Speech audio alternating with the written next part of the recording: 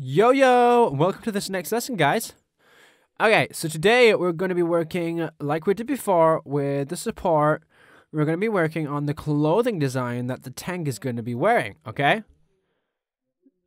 So the tank has to have, like, defensive elements, okay?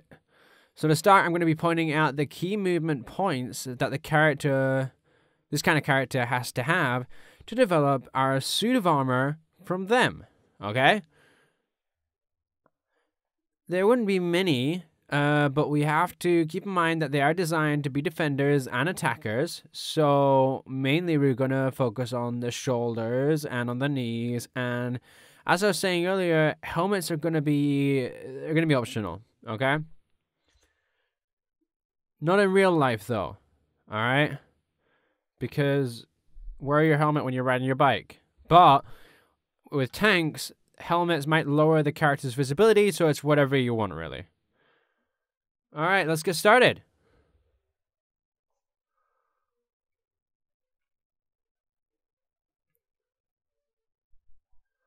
And yeah, let's get started with the shoulder pads, okay?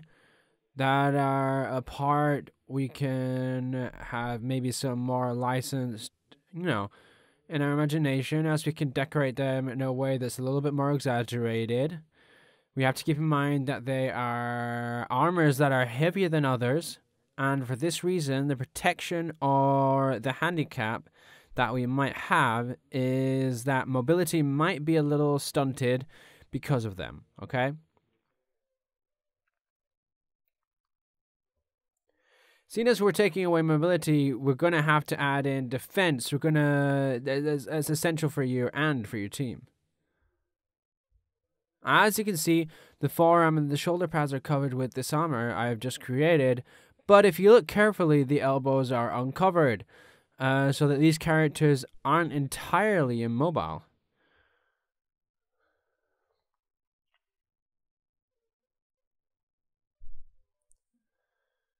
You can also maybe like design some gloves that are going to cover the character's hands. And maybe in the waist part, we should add in some kind of chainmail. To stop some like attacks from affecting our design too much.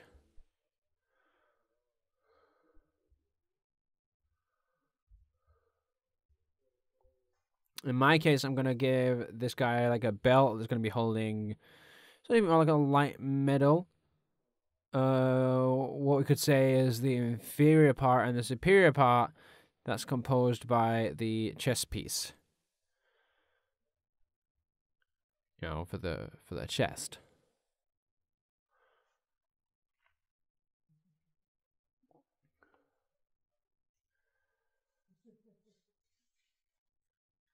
It's going to be kind of like a group of things, as the tummy area is going to be covered.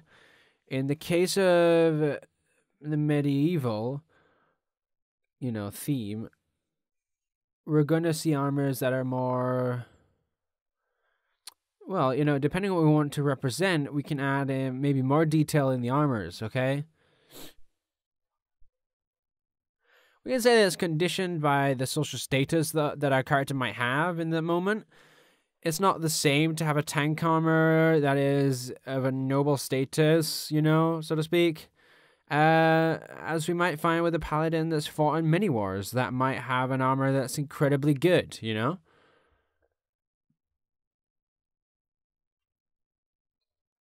The design process with armors is only limited by our own creativity and effort that you want to put into it when you're drawing, okay?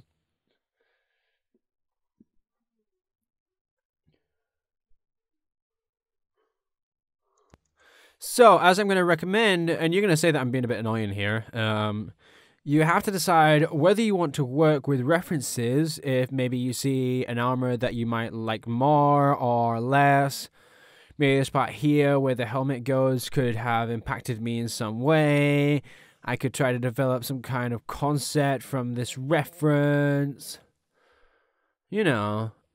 I don't know. Things like this. It's not copying, it's drawing inspiration from things. It's just like that, you know. Practice and try to expand your creativity towards points that maybe references go to a second plane, and your references are in your head.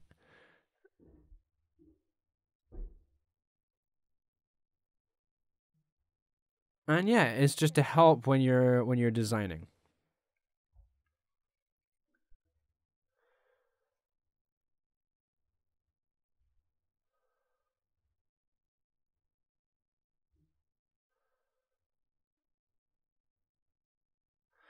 Yeah, so as I was saying, well, metal gloves are something that I quite like.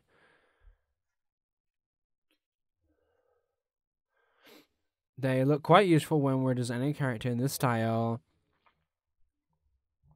Seeing as they use weapons that are quite sharp and dangerous. And, you know, they might be useful to have this accessory. Jesus, as they are in danger of chopping a finger off. You gotta be careful with that.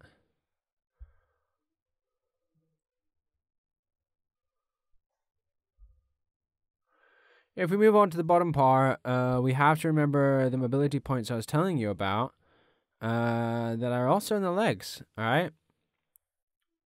Keep in mind that the armor may be heavy and they may have less mobility. They do still need, you know, they need to move, and they need to be able to bend their legs and be able to move around with ease.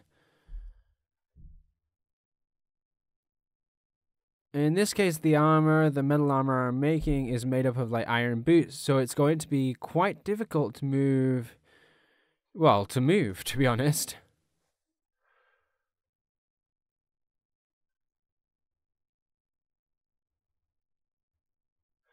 Obviously, if we're designing, we're not going to create a light armor for our tank, all right? As we would have in like a support character like we did before, with fabrics that are lighter or that might be a little useless in defense, you know? That wouldn't really help anybody, and a tank is to help everybody. Okay, so I'm going to repeat the same armor structure on the right leg. And this would be a first suit design, okay? In this case, I'm not basing myself on the one on the left, but you can adapt the ones I'm doing right now to your own characters if you want.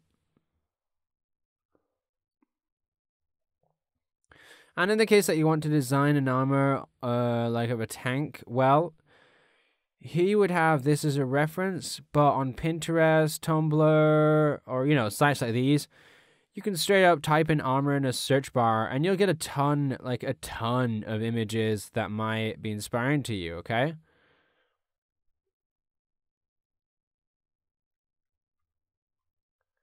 I like the cape because it gives that kind of like an aura of power, or of someone who is kind of well known on the battlefield, or maybe like their royalty.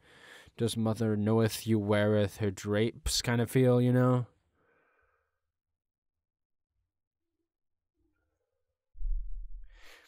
In this case, we're going to add in more protection to the neck, the most vital area. And I'm going to start the armor in this way. Remember that the shoulders and the knees and the heads are the most important parts within the designs of these kinds of characters, okay?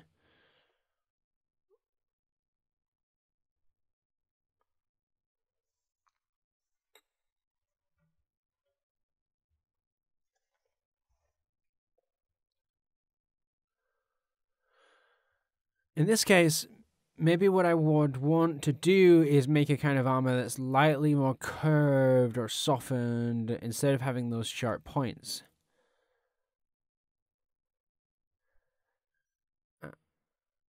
Yeah. And with the shoulder pads, I'm quite used to putting in quite a lot of emphasis when I'm decorating and all that. This is because it gives you quite a few more options to expand a little when you want to draw details that are a little bit more, you know, a little bit smaller.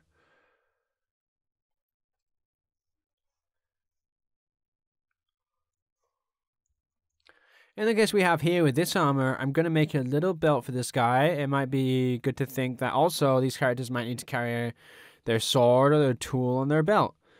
Maybe not. This is all about what you want to do. Yeah. I'm going to add this belt.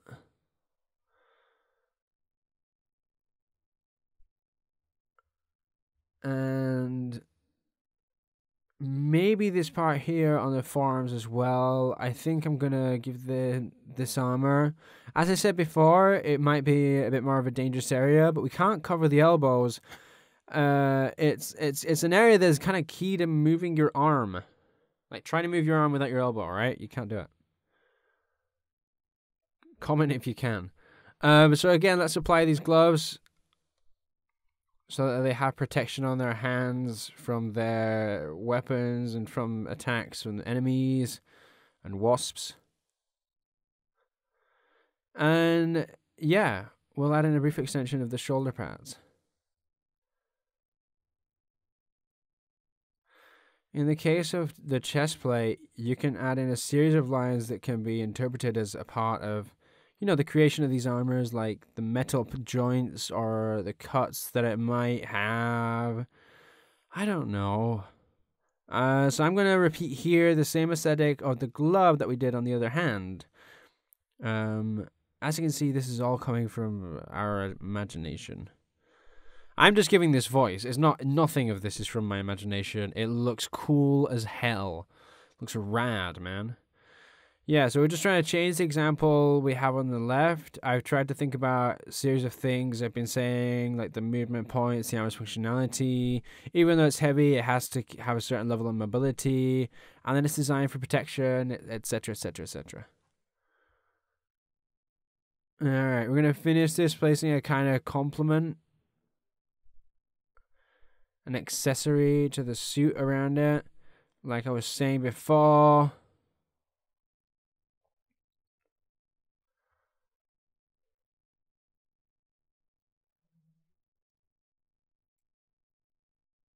Doesn't have to make much sense, to be honest. This is going to be like a kind of coat of chainmail. It's quite a quick sketch, so don't worry. We're basically going to try and use this to imagine the end result we're looking for. And well, lastly, we're going to finish with the knees and the shoes.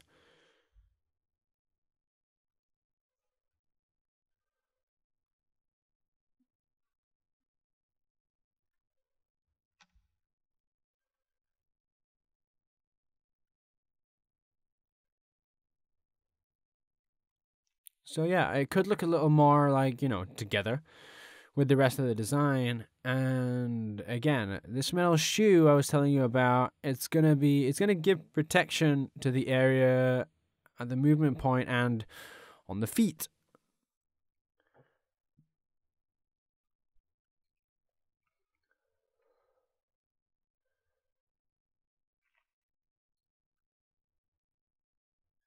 This will be the last part of the armor, so we can finish it.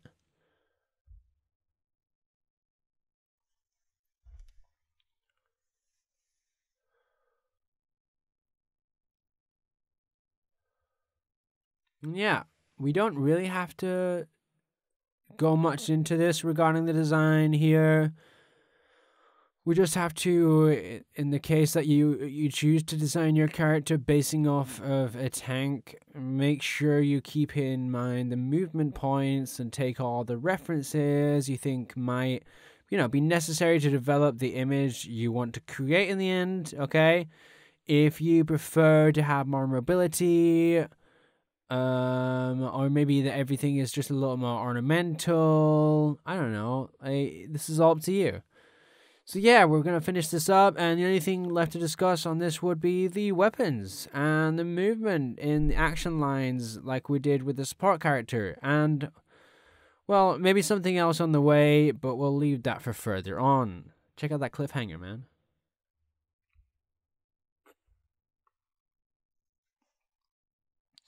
Alright, I hope this lesson has helped you guys, and if you have any doubts whatsoever, you know there's no problem in asking me whatever you think you need to in the forum.